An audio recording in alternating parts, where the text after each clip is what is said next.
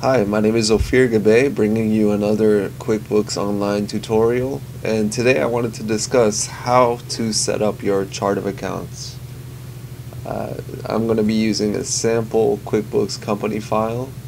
It's called Craig's Design and Landscaping Services, and um, let's dive right in, okay? To access your chart of accounts, you click on your gear icon, and then you go to under the settings column. You'll see chart of accounts. You just click on that, or alternatively you could hold Control Alt and the A key, and it'll take you right there. Anyways, here's the chart of accounts, and it's basically what the chart of accounts is. It's a list of all of the accounts that you're going to be using in on your financial statements. Okay. So as you can see here, we have different types of accounts. We have bank accounts, of course. Those are going to be your checkings, your savings accounts. We have accounts receivable. That's money coming in.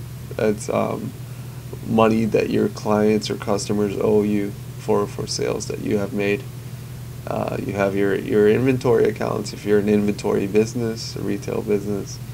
You have your other current asset accounts, which are going to be your prepaid expenses, prepaid insurance. Assets, basically, just to give you a quick definition for assets, they're anything that the business owns that's going to create a future benefit for the business. So trucks are also fixed assets. Anything that's going to create a future benefit is an asset. So anyways, to keep going down the list, your fixed assets are anything that's physical. It's going to include trucks, buildings, furniture. That's your fixed assets. Accounts payable, that's money going out, money that you owe your vendors. It could be for inventory, for utilities, anything. That accounts payable is money that you owe vendors. You have your credit card accounts. That's self-explanatory. Liabilities are any type of commitment or obligation that the business owes, and they include loans, short-term loans, long-term loans, anything that the business owes to somebody else. This also includes sales tax. So as you see here, we have the Arizona Department of Revenue. That's probably sales tax. And then as we go down the list, you'll see equity.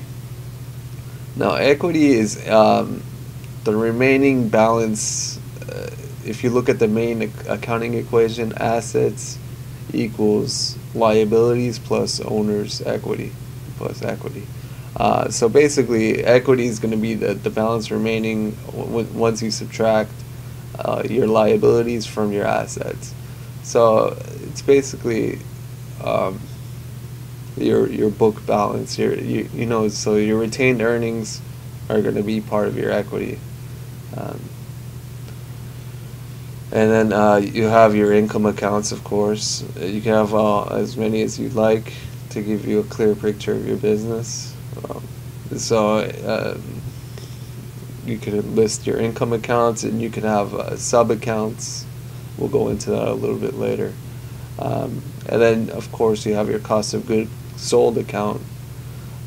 Cost of goods sold are any direct expenses incurred to produce your income.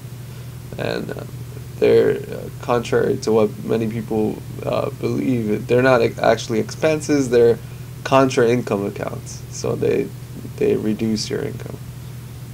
And then you have your regular expenses. These are overhead expenses usually. And that's it. That's going to make up your whole chart of accounts.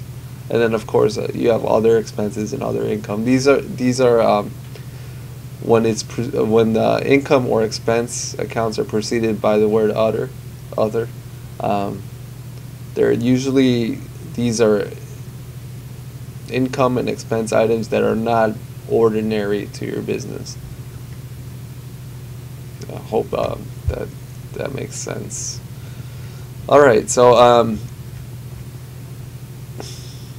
once you have an idea of what kind of income, what kind of accounts you need for your business, you could always, when you first start your QuickBooks company file, it's going to ask you to select an industry, and based on that selection, it's going to give you a default list of accounts in your chart of accounts based on that industry. And you can always add or delete accounts, and I'll show you how to do that. Any account that's already in there, you could just go here. Let me go to an expense type account. You could just click this right arrow and then delete it if you don't no longer need that account, or it's not pertinent to your business. You could just delete it. If you want to make a new account, you just click this new button on the top right hand corner, and then of course you select your category type, and that's we just went through all the different types of accounts that you can create. And then so let's say, for example, we're creating an expense account, and it's going to be, once you select expenses, you select the type of account, and let's just call this charitable contributions, and then you name whatever the expenses is, and then you could put in a brief description if you like. And then right here you have the option to make it a sub account of another account, and that's just to better organize things on your financial statements. By creating sub accounts, you have the option to then later expand or collapse reports to condense the information or make it more detailed by expanding it. So that's basically a brief rundown of your chart of accounts and how things work. If you have any questions, please feel free to leave them in the comments below. You could always email me also. I'll leave my email address in the description of this video. And thank you for watching, and have a nice day.